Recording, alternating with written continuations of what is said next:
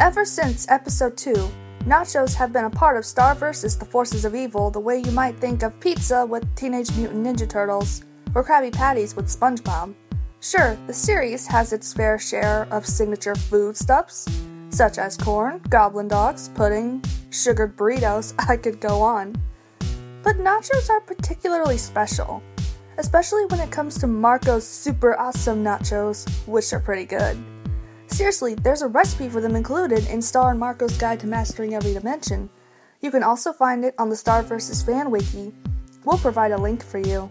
The funny thing is, nachos are actually an appropriate symbol for the show when you consider some of the possible symbolism. For the record, we're not saying the Star vs. crew did this on purpose. If anything, the author of the script is probably seeing something that wasn't ever intended, isn't really there, or even looking a little too deeply. That's not this video's reader's opinion either. The writer himself included that line in the script. And that one. And this one. Are we really doing a Family Guy joke? We're better than that. Moving on.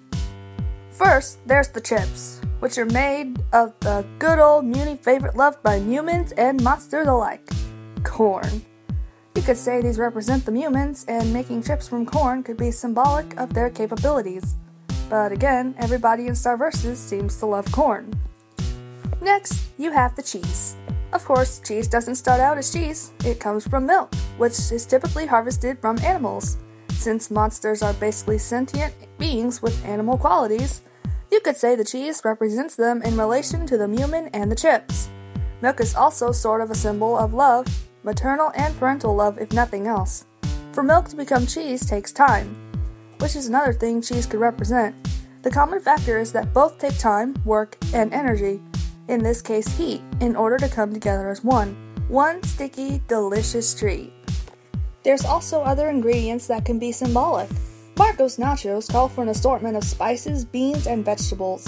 Some ingredients, spices especially, even bring out the flavor of other ingredients, making them taste better. These could represent all the various beings across Muni and other dimensions that make up the show's universe. Here's the final point. All of these things separately are not as good as when they come together. Different as they may be, together they make something unique and better. That's what Star vs. really could be about in the end. Peace, love, and unity through what people have in common and what they can create together. At least that's how I see it. And all in a plate of cheesy chips. That's where the whole peace through nachos thing comes from and what it means, so if you ever see it again, now you know what it's all about. Peace through nachos, Star Children!